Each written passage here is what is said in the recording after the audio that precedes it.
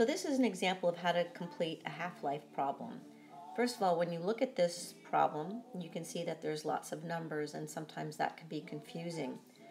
So the first thing I'm going to look at is what's important and what's not important. This is the name of the element that is undergoing decay. I don't need to do anything with that number. It's zinc 71. That's simply telling me that the weight of this zinc isotope is 71 atomic mass units. However, I do have some other numbers that are important to look at. And those numbers would be this, which indicates a half-life of the zinc. It says half-life is 2.4 minutes. And an amount is also important. It's telling me that I'm starting with 100 grams of zinc. It's asking me how many grams are left after 7.2 minutes have passed. So that's the information that I would want in blue. The way I could set this problem up is I create my table and I write half-life, I write time, and in this case time is in minutes, and I write amount, and in this example it's in grams. Those are my units. I always begin half-life with 0 and time with 0 because that's when you count, you always start with 0, 1, 2, 3. The amount is what they're giving me as 100 grams. That's what I'm starting with. Half-life means that after 2.4 minutes, half of my amount will be decayed. So this becomes 50. Okay? It's important to remember that the amount is always divided by 2. Or if you're working backwards, you would have to multiply it by 2. And I'll give you an example of that a little bit later. Time is always added. All right, so for my next half-life, I'm going to take 2.4 plus 2.4 and come up with 4.8. Half of 50 is 25. Third half-life, again, I'm going to add on 2.4. So that'll be 7.2 minutes. Okay, and then half of 25, is 12.5. That's my answer. They want to know how many grams are going to be left after 7.2 minutes. So I reach 7.2 minutes.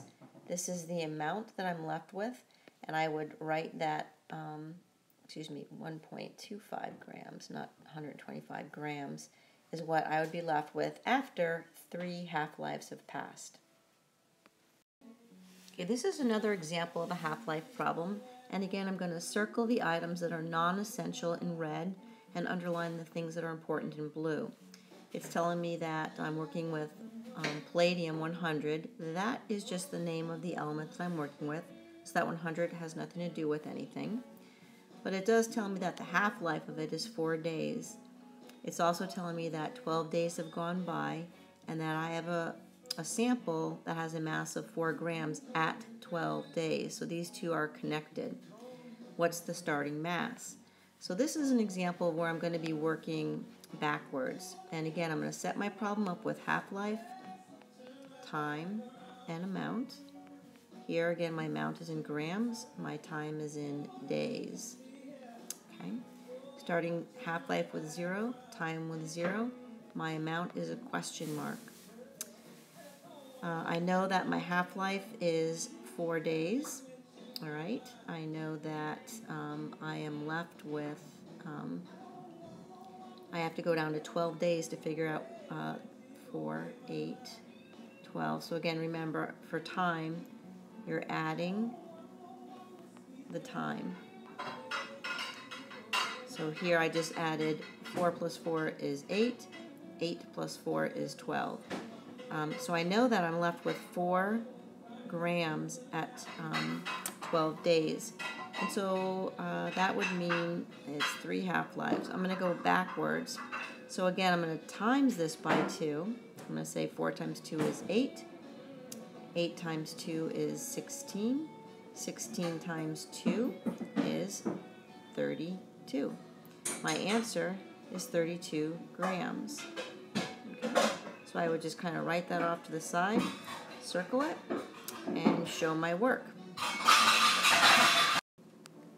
Okay, here's another example, and this will be the last example that I show you. Again, let's look at the numbers that are non-essential. So you've got radon 222, that's just the name of the isotope that we're working with.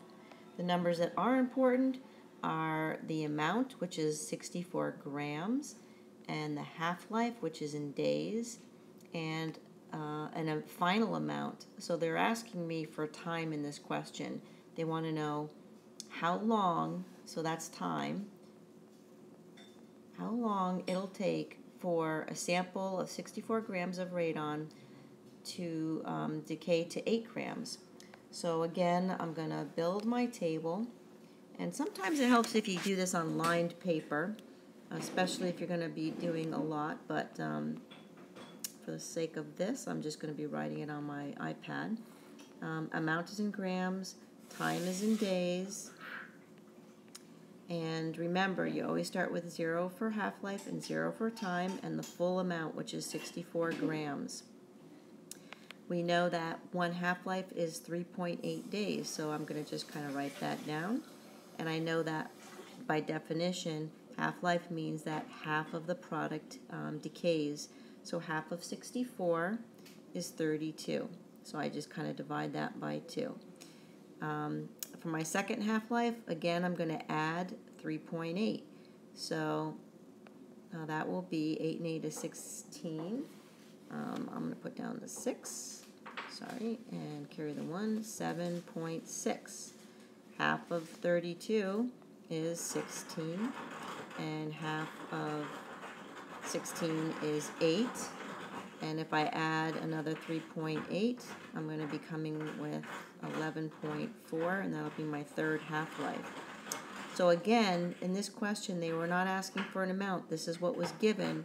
This is what I was looking for. So my answer is 11.4 days. And that's it.